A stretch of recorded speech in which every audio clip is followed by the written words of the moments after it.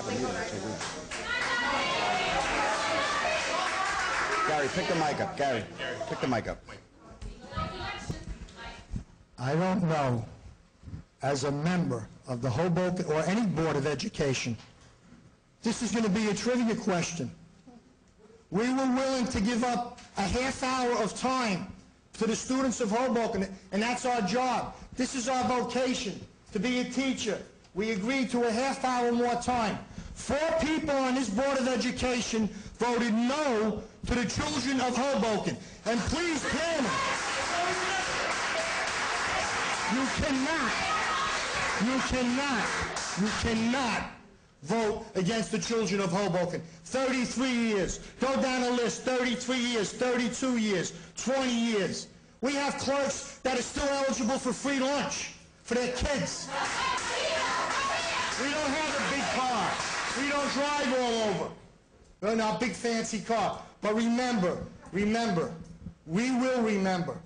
Okay? We will remember. All right? Sweet poet.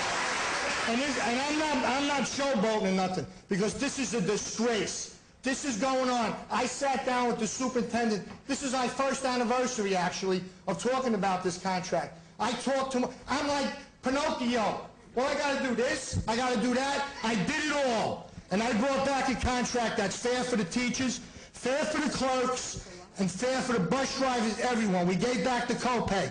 You said, you know, the mistake on the memorandum. Okay, we'll give you a do-over. Now you got another do-over.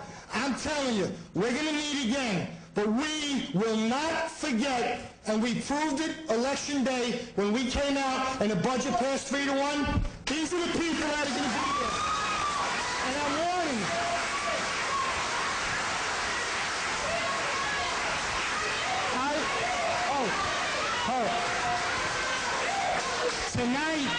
Tonight, I'm glad some of you had the guts to vote. You know what? You want to vote up? You want to vote down? We have a tie.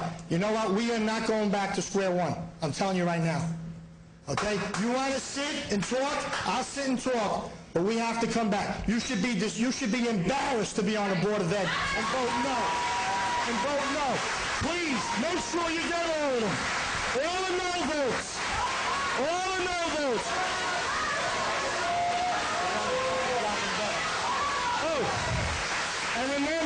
And remember, where are the kids first?